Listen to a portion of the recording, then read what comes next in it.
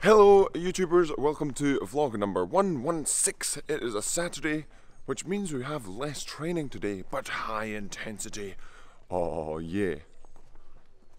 Oh no. I didn't think it was raining, but it is. Oh no. Let's get down to the club, nice and safe. And we've made it to the club. You may be wondering why I have a Hawaiian shirt on my shoulder.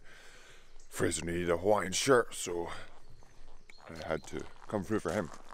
And also, so it is approximately an hour earlier than usual down at the club, so we can get some awesome training done before loads of boats come on a Saturday morning on the river and just cause havoc. And since we've got some pieces to do, we don't want havoc caused while we're doing that. Also, my sister is coming down today, so that'll be exciting. I'm just gonna adjust my hand grip. My sister's coming down. We're trying to do some training here.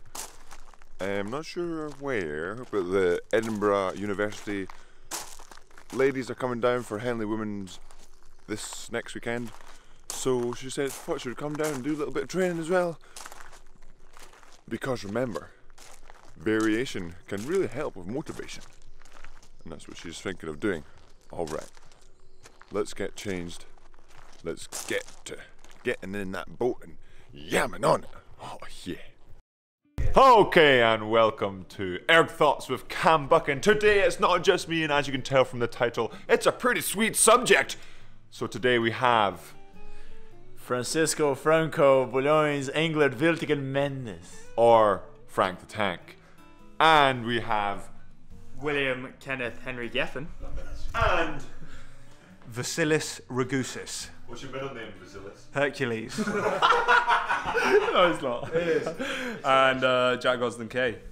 So the boys, as you can tell from the title, we're going to discuss today. So the majority of us here, 4 of us here, have all been to an American university, and William is here to discuss why he decided not to do that.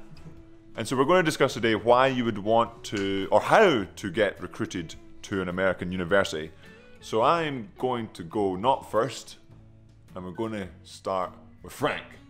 Frank, advice for yourself before you went to university on how to get to university in America. 2K. You have to have a recruitable 2K. Probably sub 620 if you want to go to a good school, starting.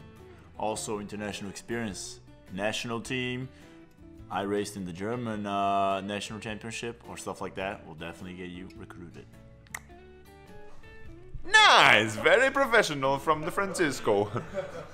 And I would agree with that. And definitely, so if you have massive watts, American unis tend to look at that, because when you have big watts, you can't really teach big watts, especially like big watts. So one of the things I did before uni was essentially just 7-stroke max watts. So if I could get above like 1400, they were like, sweet, you can come and play.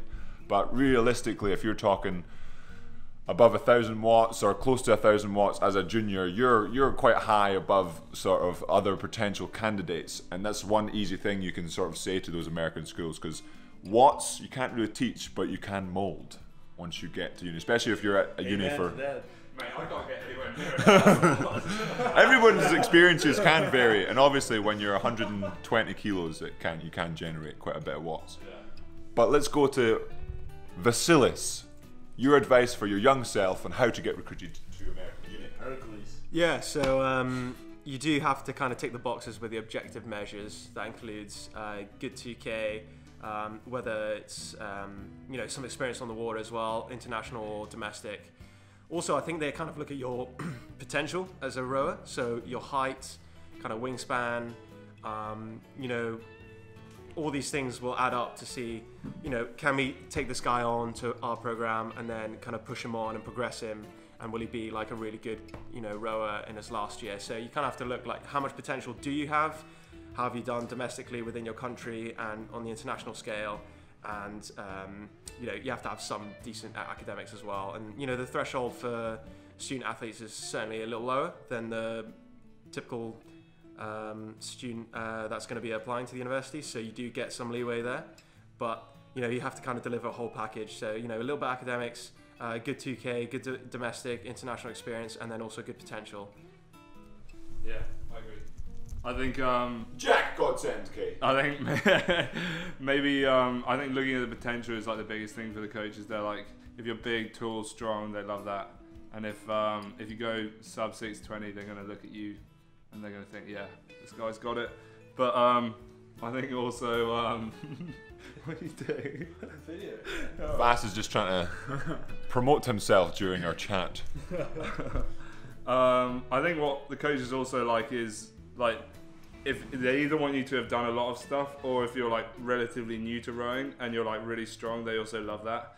So like they're sort of like, for me, I hadn't really done anything as a junior. I came in and I started rowing in my last year of high school. So I think the fact that I like hadn't really done anything and like there was like a lot to develop was also kind of good. So like, don't worry if you haven't been to like junior worlds or whatever and like won all these medals. Obviously that helps, but like you can still go places even if you haven't done stuff. One thing I remembered, learn how to row pairs. Pairs make 8 go quick. If you learn how to row pairs, you're probably going to do well in school at some point. A little click from Francisco. And going back to Jack's point of sort of the potential of like, if you're not, like it's very applicable to my story. I went to America for basketball, then learned to row. So I avoided essentially all junior rowing. I went to national schools, and that was the first time I was there a few weeks ago. And it was awesome, but I managed to avoid it until I was 25.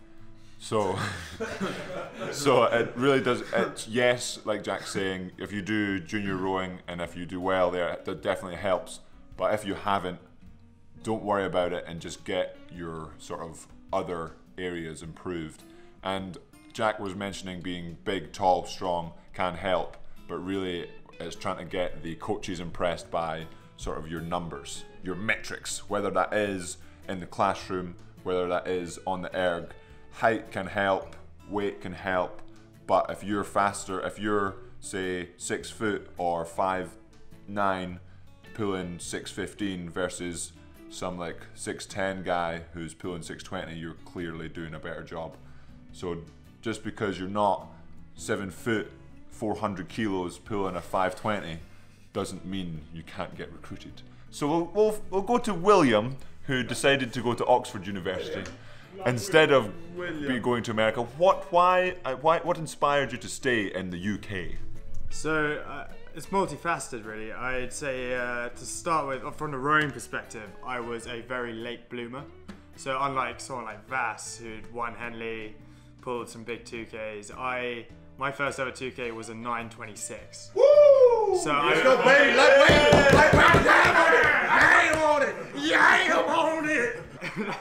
there weren't many yams, and that was at 93 kgs. Woo! So it was that was my first 2K, and by the time I What age was that? that was when I was 14. 22. So yeah, I was that was just now, mate. Talk us through how it went. Yeah. Bad pacing. So I was a late bloomer, and so I just didn't really. You had to apply quite early, unless you want to take a gap year. You had to apply quite early for the States, and I hadn't really pulled the good scores until my last year.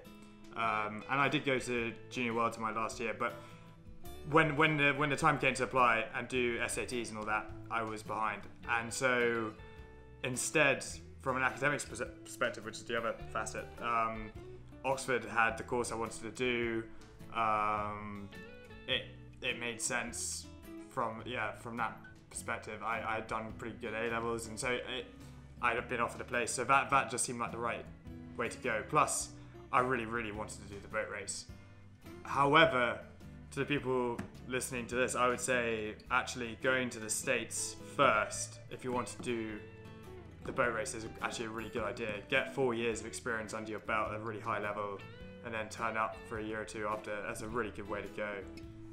Get the Oxford plug in. Yeah, well, that's all I can really talk about, isn't it? So I chatted to the Harvard coach a couple of times, and that was a possibility, but that would have probably been if I hadn't got my place and was looking second time round. But yeah, certainly, if you want to go to Oxford, a great way to go first is to go to an American uni and yanking it for a few years, Develop yourself, and then stick in an application post-grad like Vass.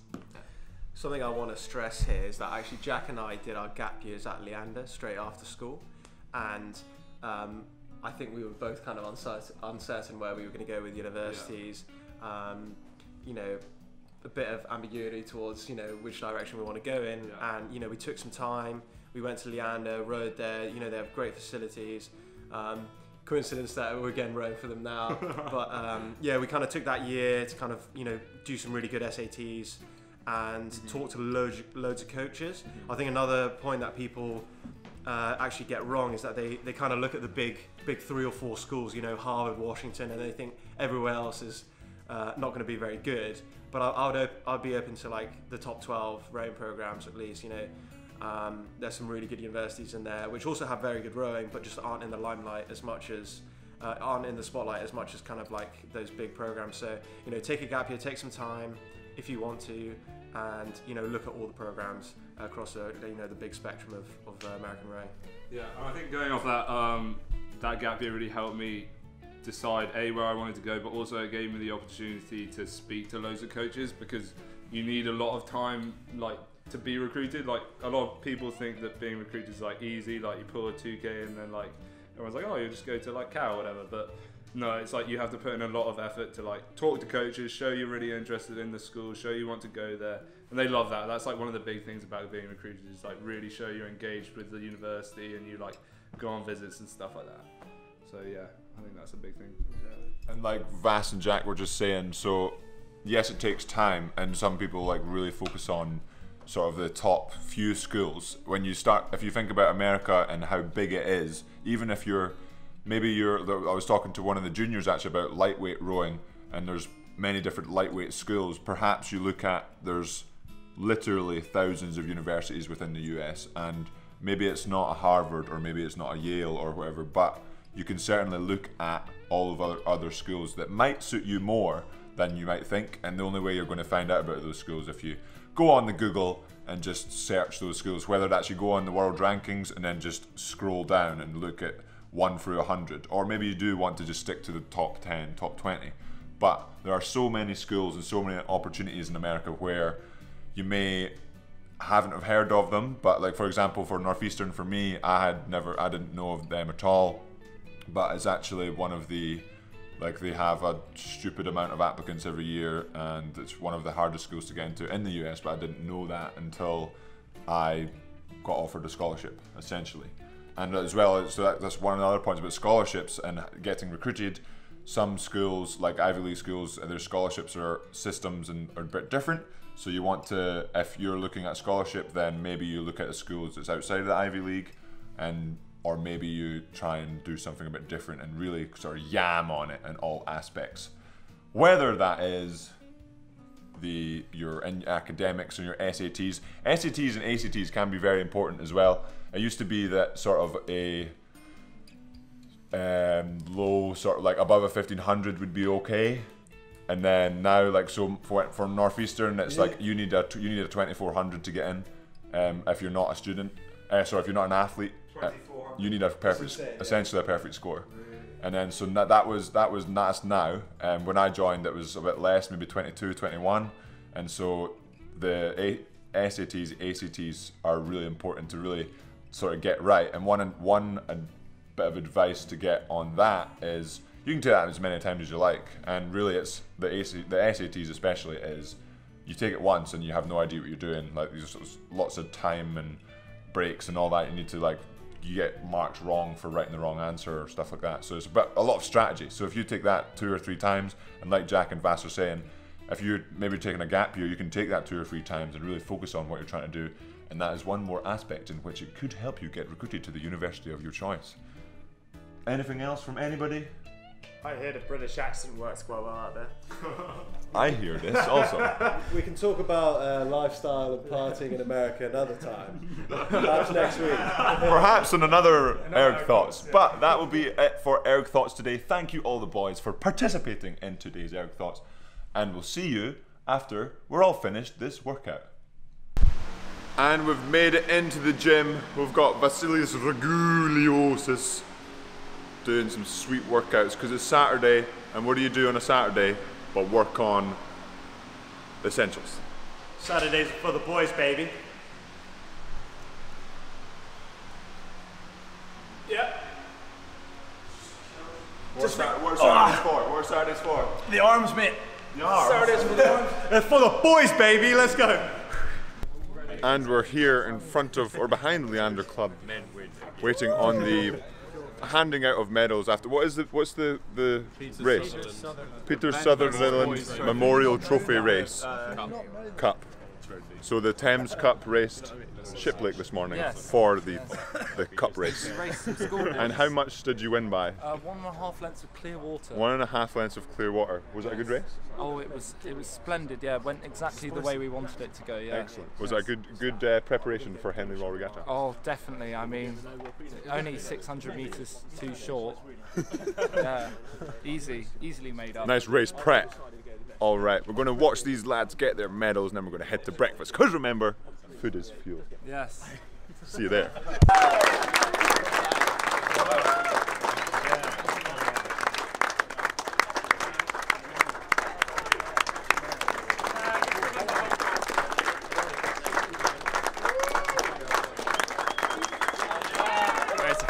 And that's the lads just getting their medals. Woo, the boys!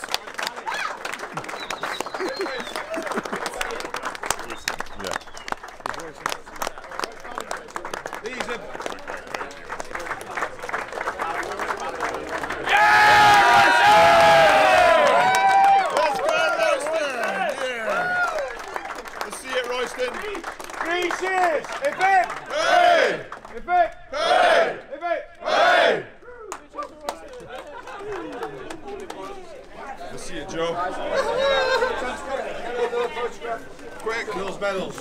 Give us another medal. Look at that. And that's the lads getting their photo taken back there. But now it's time for breakfast. Let's get to it.